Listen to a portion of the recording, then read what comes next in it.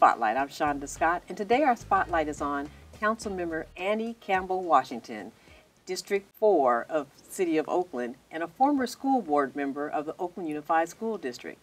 Welcome. This is the first time we had you on the show, even though you were on the school board. Thank you, Shonda. It's so great to be here. Yeah, it's great to have you. I'm so excited. You did a lot of great work in a short period of time at Oakland Unified, and now you're on the city council doing great things. You just get right in there. Thank you. I tried to hit the ground running. Yes. Well, the nice thing about starting as an Oakland City Council member is I had worked in the city of Oakland for about 15 years before I became a council member. True. So I knew a lot of the issues and definitely had relationships with a lot of the people.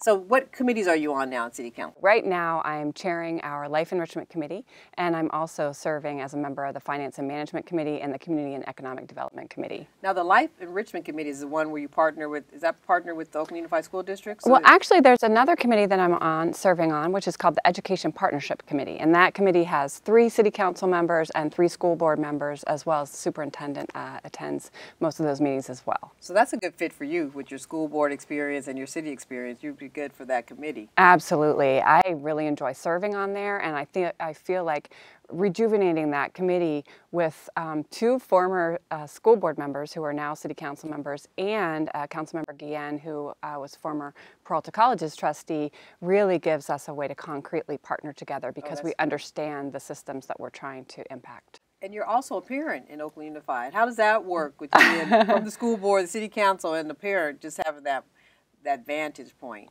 Well, the thing is, as a city council member, I find that almost every issue that I work on, I'm coming to that issue with a perspective of being a parent, with a perspective of being someone who's always been passionate about education because my father was a community college professor. And it really helps me because it grounds me in what is most important in the decisions that we're making is the health of our students, our young people, and the health of our families. Now, you also have been advocating for affordable housing, well, workforce housing for teachers. That's right. That's tremendous to start having developments consider having teachers as part of that. So can you tell us a little about the work you're doing in that area? Absolutely.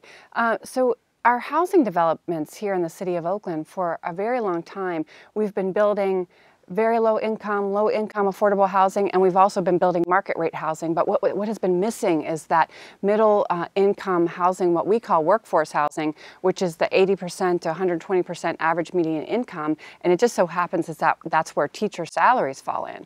So unfortunately, we haven't been building housing stock that our teachers are able to afford, and it's really having a negative impact on the school district being able to recruit teachers. So something I'm very proud of is a project that just went through the full city council on Tuesday, and that's a housing development on Webster and Valdez in our Uptown neighborhood. And there was already going to be 15% of that housing project was going to be for workforce housing, 34 units.